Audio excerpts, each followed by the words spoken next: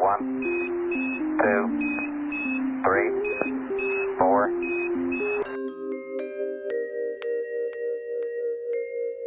Imagine a dedicated artist just days away from her first major gallery exhibition, a dream she's been nurturing for years. This is it, finally. This is it. But as the opening night draws near, she is overwhelmed by a crushing wave of anxiety and doubt. In a bewildering turn of events, she cancels the exhibition, citing vague reasons, and just sits at home watching mindless reality TV. She feels a sickly comfort akin to relief at first, but is soon drenched in the bleak feeling that she gave up when she was so close. Now think of someone who's made significant strides in his fitness journey, transforming his lifestyle, tracking macros, and working towards his health goals. He's almost there. The weight he wanted to reach is just around the corner. But just as he's about to celebrate his success, he relapses into old habits. He starts skipping workouts, reaches compulsively for food delivery apps, and doubles down on unhealthy eating, slowly undoing his progress one justification at a time, one slip at a time, until he gains back all the weight he worked so hard to lose. Finally, envision a couple who seem to be made for each other. They just got engaged and they're making plans for the wedding, thinking about kids in a few years and dreaming of their future together. But on a perfect sunny day, when everything is going fine, they start bickering. This turns into a heated argument which escalates into resentful personal criticisms, then shouting, then screaming, then anguish, and finally the dreaded words escape one partner's mouth. I think we should end things. And just like that, just on the brink of their life together, their shared dreams burst into nothingness. What if I told you that the common theme that runs across each of these three narratives is a subconscious desire to dissolve into inorganic matter? Wait, hold up. Yeppy, did you make me click on this video just to make me sad with these heavy and strangely relatable vignettes and then hit me over the head with some psycho mumbo jumbo? Well, no, I promise you a happy ending, a positive ending to this rather bleak beginning. Just make sure you watch till the end. The idea of a death drive or an innate desire for destruction is most commonly associated with Sigmund Freud, and for good reason, as we'll see.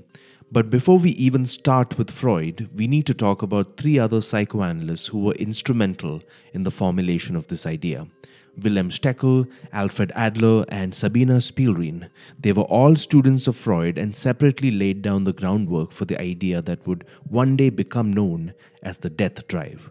Wilhelm Steckel was one of Freud's earliest followers. He often focused on the darker aspects of the human psyche in his work, and he was particularly interested in understanding the unconscious motivations behind various forms of self-destructive behavior. He theorized that such behaviors could be traced back to subconscious drives and impulses, including a desire for the organism to return to a state of non-existence. He was the first one to use the term thanatos to describe an innate force within us that seeks destruction, as opposed to Freud's idea of the eros, which is the force within us that seeks pleasure, procreation, and preservation. Now coming to Alfred Adler, who was one of Freud's most prolific followers turned greatest intellectual hater. If you've ever used the term inferiority complex, you've referenced his work. Adler focused on the aggressive drives within humans in their pursuit of power, and this influenced Freud's shift of focus, although he hated to admit it, into the darker aspects of human drives. And finally, the most key and historically most overlooked contributor to the idea of the death drive was Sabina Spielrein. Sabina was a Russian psychoanalyst, one of the first female psychoanalysts, and a significant figure in the early stages of psychoanalysis. In her extremely metal-sounding paper, Destruction as the Cause of Coming into Being, Spielrein proposed that destruction is an essential and inevitable force in psychological development and transformation. She argued that destruction and creation are intimately linked, suggesting that the drive towards destruction is not solely negative, but also a necessary precursor to new creation and development. Now, all these ideas were floating around him, but the stubborn Mr. Freud was either too dismissive, as he often was, or evasive in his appreciation. But then something happened that transformed his perspective. World War I broke out. At an analytical level, Freud noticed that soldiers would not only relive their traumatic experiences from the war in dreams, they would also be subconsciously drawn to circumstances that reminded them of their trauma, almost as if they wanted to be pulled back into the battlefield. This ran contrary to Freud's famous idea of the life instinct or eros. This was a strong pull in the opposite direction, towards danger and death. He could no longer deny that it was grossly insufficient to say that human behavior is primarily driven by the pursuit of pleasure and the avoidance of pain. There was clearly something much darker at play. Emotionally, there was potentially another reason for Freud's turn to the darker side of human instinct. He was in pain. His sons Ernest and Martin were soldiers in the war, and his family was under great stress. During this time, Freud wrote, "I venture, under the impact of the war, to remind you that the evil impulses of mankind have not vanished in any of its individual members.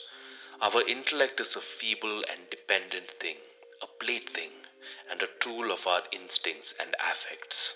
And a few years later, Freud's favorite child, Sophie, dies of the Spanish flu. Freud was heartbroken but also deeply guilty that his daughter had died while he was still alive.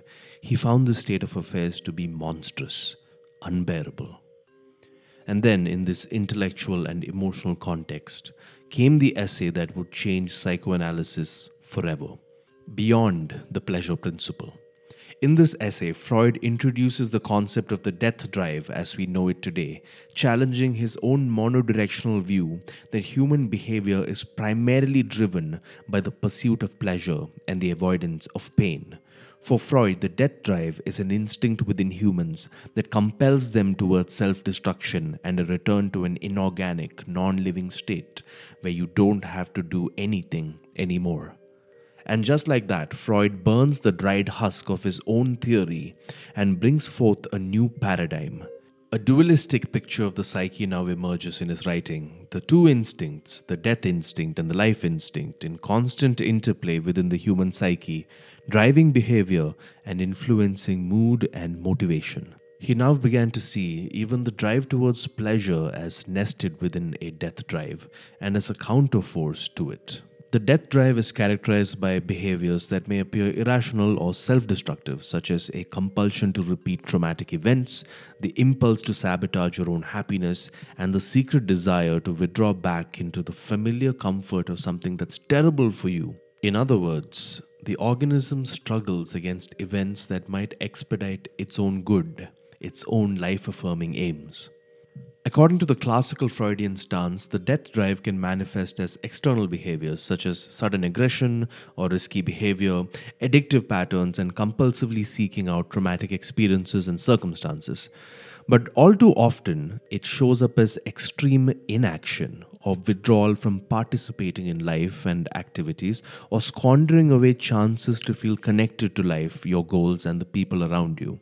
On one hand, life's call to adventure is confused with the impulse to jump headfirst into the void. On the other hand, life's call to adventure is refused out of the fear of the vital unknown and in favor of the familiar rut. Opportunities are perceived subconsciously as dangers, commitments are perceived as condemnations. The dark, cold comfort of inertia feels more inviting than the light to which we are not yet accustomed. When Freud published his idea of the death drive, it was immediately accepted by everyone and it wasn't controversial at all. Kidding. Despite a few important supporters down the line like Melanie Klein and Eric Berne, Freud's theory was met with skepticism and criticism, which only mounted as psychoanalysis declined and modern clinical and experimental psychology ascended. The empirical basis of the death drive was questioned, and its status as a universal drive behind human behaviors was debated down, relegated to the tiniest silos of applicability. And just like with pretty much everything Freud ever proposed, we've torn the idea of the death drive to shreds, finding a teeny bit of validity in some discrete areas of study, and leaving just large, gaping holes and limitations in our wake. But I think there's something incredibly valuable in there that's been thrown away with the bathwater, and it feels like it's come back to haunt us. The millennial obsession with memes about death and decay, jokes about being in rotting eras, and the socially mediated narrative amongst young people of being mere pawns in forces beyond our control all the time, so what's the point? All these may be clues that there is an ongoing resurgence and preoccupation with death-like inertia. And I think we need better symbols to help us psychologically organize and make sense of the desire for this inertia. I don't care very much about whether the death drive is an immutable universal psychological principle or not. I care about whether we can use it as a symbolic marker to identify and understand the self-sabotaging behaviors that we unwittingly participate in. And I really care about using this understanding of our darker impulses to mitigate their damage and move forward in life with confidence. And indeed, Freud himself didn't think of the death drive as an actual desire to experience death. In fact, he thought that since the state of non-being could not be truly experienced, it's not death itself, but what death symbolically represents in the unconscious mind that was at the core of the death drive. And what is one of the things death symbolically represents, perhaps more than anything else? A state of complete inactivity and non-participation. From this perspective, I think the death drive is an excellent conceptual tool to make sense of that impulse we have from time to time to relinquish conscious creative control over our own lives. Specifically, it's useful to make sense of the death drive as a cyclical temptation to give up our own self-authorship rights and responsibilities. So, what do I mean by self-authorship? Coined by the developmental psychologist Robert Kegan, self-authorship is the conscious effort to feel like you are the author of your own life's narrative by making deliberate choices and taking actions that align with your values, goals, and aspirations. And doing this for long enough that your values, goals, and aspirations take on a sort of identity in themselves, becoming an internal guiding light that helps inform your choices and actions. Integral to self-authorship is a continuous process of self-directed reflection, decision-making, and action, which slowly builds a long-term vision of who you want to be. In this framework, the death drive acts as a counter-narrative to self-authorship, representing an underlying pull towards passivity, inaction, pessimism, shame of success, and ultimately the desire to surrender authorship rights over your life story to these feelings. This manifests in behaviors that undermine self-authorship, such as self-sabotage, chronic procrastination, avoidance of challenging but necessary tasks, and a general reluctance to step out of one's comfort zone. It is a temptation to surrender to a force that opposes the self-directed momentum of life. In every life, there is an inherent narrative tension between comfort and growth, between ease and effort, and consciously choosing to steer your life towards meaningful objectives and values or not. This choice is not a one and done type of deal. It's a continuous process of negotiating with and overcoming the pull of the metaphorical death drive again and again. Embracing self-authorship means acknowledging that while we may not have control over many aspects of our lives, we do have control over how we respond to life's challenges. It's about moving away from a victim mentality which frames you as the unwilling hostage to life, to a self-authorship mindset where life is something we can actively shape and influence. In doing so, we counteract the death drive's narrative of passivity and surrender. Instead, we choose a path of active engagement and purposeful direction. Now then, let's talk about ways to escape the grip of the death drive that you might find yourself in from time to time. There is no one-size-fits solution, first of all, but There are four ways I found to be really powerful and exceptionally powerful when developed together. The first way is going to make me sound like a broken record to the people who've been following me for a while, but it's mindfulness. Yep, good old mindfulness.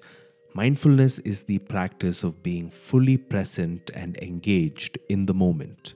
It is a fundamental way to affirm life by becoming better at being present in it. It involves a conscious effort to observe your thoughts and feelings without judgment, anchoring yourself in the present rather than being swayed by past regrets or future anxieties, which are the usual breeding grounds for self destructive narrative swings in people's lives. Mindfulness can truly transform how you interact with your self sabotaging thoughts because you start recognizing these thoughts as mere mental impressions rather than imperatives to action. This awareness creates a space between impulse and action, and in this space, you can pause and make choices that are better for you.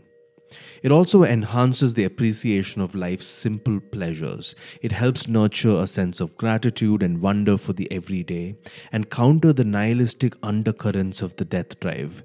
Imagine being able to be like, my death drive seems to be on right now, and I understand why it's on, but I don't need to react to it. I just need to acknowledge it, and sooner or later it will pass. Well, mindfulness is an exceptional way to get to that place.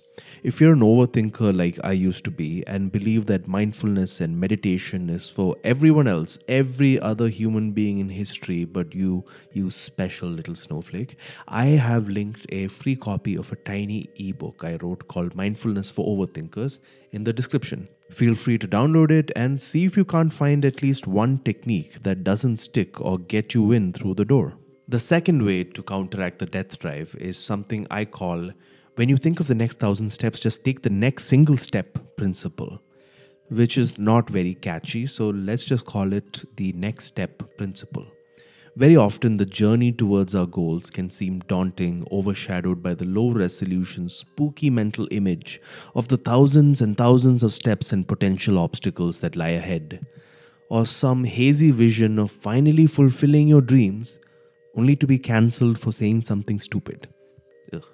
This is an overwhelming perception, and it can feed into the death drive's narrative, leading to paralysis by analysis, where the fear of what might be impedes any action at all. The antidote to this paralysis is to focus on taking just one step. This approach is about breaking down the journey into manageable parts and focusing on the immediate next action you should be taking rather than ruminating about the entire path. It's about acknowledging that while the final destination is important, it is the steps taken towards it that truly matter. Each step, no matter how small, is a defiance of the inertia proposed by the death drive. It's an active choice to move forward, to grow, and to evolve. And by concentrating on the immediate next action, the next brushstroke for an artist, the next sentence for a writer, the next stride for a runner, we engage in a process that is inherently life-affirming. The third way is kind of a classic tool for self-authorship, and that is to write down your values, goals, and long-term vision. It's like creating a personal constitution. This sets out a clear, tangible framework of your core beliefs and aspirations and acts as a guiding document in life's journey. Writing down your values and goals helps make them clear, and when you make them clear, you give them the best shot of becoming real. Your personal constitution should stop you from acting against what you really stand for and take action on the things you really want. It helps reduce the gap between your real and ideal self.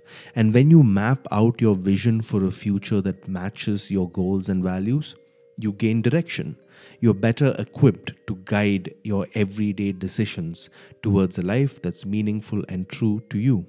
The principles you note down in your personal constitution should be decisive enough to guide you, but just flexible enough to be open to amendment if needed. This gives your life a conceptual and symbolic spine, which can help withstand the pull towards self-defeating inertia. It is a personal charter and stronghold against the grip of the death drive. I work with people to create personal constitutions, so if you're interested in doing that, drop me an email. My email is in the description as well. And finally, the fourth way, which may be the most important block for most people against self-authorship. Forgive yourself. Forgive yourself while holding yourself accountable. Even if you took 100 steps back under the grip of the death drive, you can still take one step forward, no matter how small. But in order to do this, you must forgive yourself and clear the way for yourself to move ahead, instead of beating yourself up and holding yourself hostage to shame. Accountability is checking in regularly with yourself to see if something is working or not. It is not driven by shame, it's driven by transparency. Forgive yourself and remain accountable to yourself. Not only are they both possible, they are both absolutely necessary. So, now that we've covered the death drive, its history, its current relevance as a symbolic tool to make sense of our downward spirals, and some ways to overcome its grip so that we may move closer to self-authorship, there's only one thing left to do. Let's give our protagonists from the start of the video their positive endings. So remember the artist who cancelled her exhibition? She turned on the lights in her living room, she turned off Netflix, and began to write a personal constitution, a set of guiding values to steer her life and career. Among these values, she identified courage over comfort as a guiding star.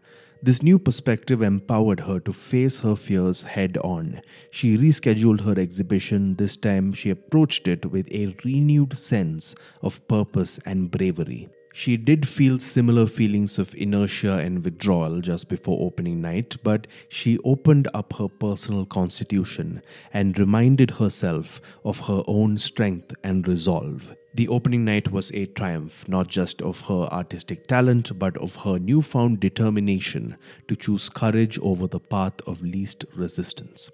What about the man who gained back all the weight he lost? He decided to take a different approach. Instead of sinking into a cycle of guilt and self-flagellation, he chose to focus on taking the next step.